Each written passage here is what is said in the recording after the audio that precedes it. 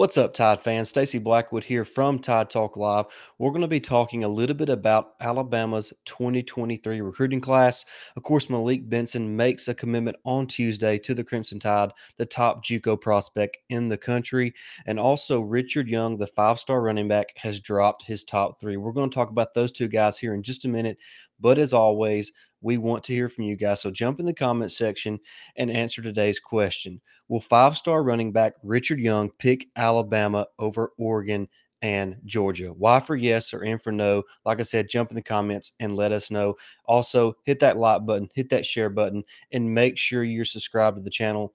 We are less than 150 subscribers away from our goal of 1,000 subscribers, so help us reach that goal by smashing that subscribe button. All right, for just a couple minutes, I want to talk about Malik Benson and Richard Young. All right, Malik Benson committed to Alabama on Tuesday. Of course, we all know he is the talented JUCO wide receiver out of Kansas, just a guy that has superb ability. You look at a guy that's, around 6 foot, 185 pounds, has legit speed, running around a 10-400-meter dash. So he has great long speed, but he also displays great route running ability, just phenomenal hands, and just can play inside or outside. A couple weeks ago, we had a chance to talk with Joseph Hastings of On3 Recruiting, and he just talked about and raved about how high he was on Malik Benson and how high the Alabama coaching staff was on Malik Benson. So this is a big-time get for Alabama. And what's crazy to think about is Alabama has 12 scholarship players at the wide receiver position right now that will all be eligible to return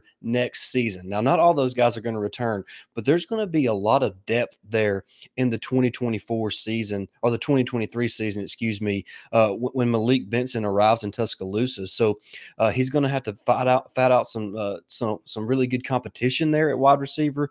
But I look at him, I think if he stepped on campus today, you could make the argument he was the most talented receiver in that wide receiver room. So I'm really high on Malik Benson. I think he has a chance to be a phenomenal player for the Crimson Tide, and that's a big-time get for Nick Saban and the staff in Tuscaloosa. All right, let's talk about Richard Young. Late Tuesday night, he released his top three 2-on-3 sports. It's Alabama, it's Georgia, and it's Oregon. All right, Alabama has kind of long been considered the favorite for Richard Young, really for about the past couple months. So Alabama's in a really strong spot, but Georgia is surging, and he recently took a trip out to Eugene, Oregon to visit with the Ducks, and you know what Oregon has to offer with their facilities, their uniforms, the kind of the flashiness that Oregon has to offer. And of course, Georgia is the defending national champions. They have a great long line of running backs that have been successful both in college and the NFL. And then you have Alabama, who's just been the most dominant program over the last decade in college football. So I think Alabama's in really good shape for Richard Young. My money is that that Richard Young picks Alabama whenever he does decide to make his commitment. So I think Alabama's in good shape there for Richard Young, and he would be just a phenomenal addition to this class of 2023, which is slowly but surely starting to gain some steam and has a chance to finish on a very, very strong note. Of course, Peter Woods is still out there, James Smith, Quay Rusall, just a lot of in-state talent out there still that Alabama is in a really good shape to land. So, and Richard Young is an out-of-state guy from Florida, but like I said, he's a five-star, number one back in the country, and I think Alabama is going to land him whenever he pulls the trigger. So, a lot of recruiting news to talk about. There's so much going on right now.